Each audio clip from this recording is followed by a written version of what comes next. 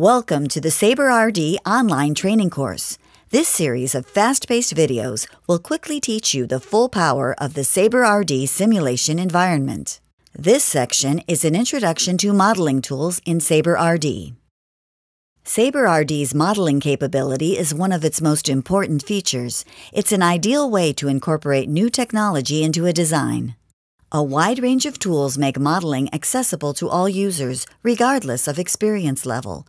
They are all located under the Modeling tab in SaberRD. There are three types of modeling in SaberRD.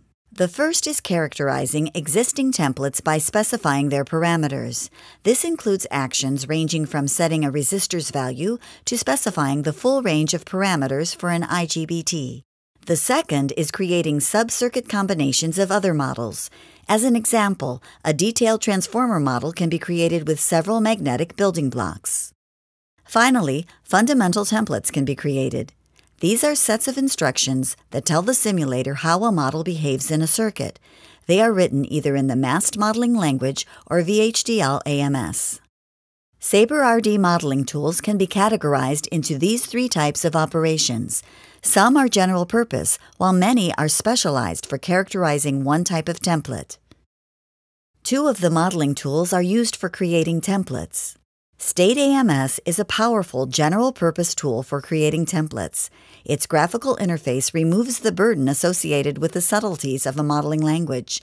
Functional operation can be explicitly defined under multiple states of operation. Table lookup is another tool that automatically creates templates.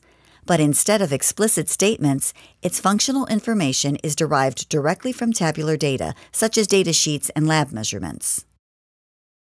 Accurate characterization of key components is crucial to circuit simulation. There are several characterization tools that automate this process. Each of them target a template for a specific device. There are characterization tools specifically for semiconductor diodes, MOSFETs, and IGBTs. There are also characterization tools for components commonly used in automotive, transportation, and military applications. The DC Permanent Magnet Motor Tool is a virtual test bench that characterizes simulation templates and examines the motor's performance attributes. The Drive Cycle Editor creates a table lookup for the drive cycle template, producing precise vehicle speeds at specific time points. The Load Profile Editor creates a table lookup for an electrical load. The independent variables can be time or speed.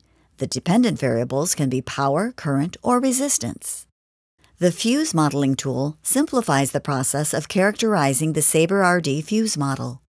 The Magnetic component provides a graphical interface for characterizing the magnetic core models. It is an integral part of a precise method for creating accurate models of transformers and inductors. Several of the modeling tools produce sub-circuit combinations. The SPICE import tool converts a SPICE netlist to SaberRD's native masked modeling language. It's commonly used to convert SPICE macromodels made available from IC manufacturers. The Transmission Line tool creates models of connected systems of transmission lines from a 2D geometrical description of the system cross-section, material properties, and length specifications. Its functional capability is the same as the HSPICE W element.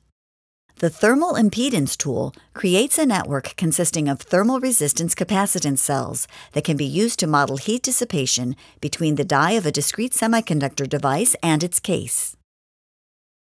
There are several special-purpose modeling tools. The Scanned Data utility imports data from a scanned graph, making it usable by tools such as Table Lookup and the Magnetic Components tool. The IBIS tool converts input-output buffer information specification files into components that will execute in SaberRD. The Simulink co-simulation tool generates an interface block to simulate a Simulink design with SaberRD. More details of each of these modeling tools can be found in the SaberRD Modeling User Guide. For some of the tools, there are specific training videos. This concludes this section of the SaberRD online training course. To download a free student version of SaberRD, go to the Synopsys website.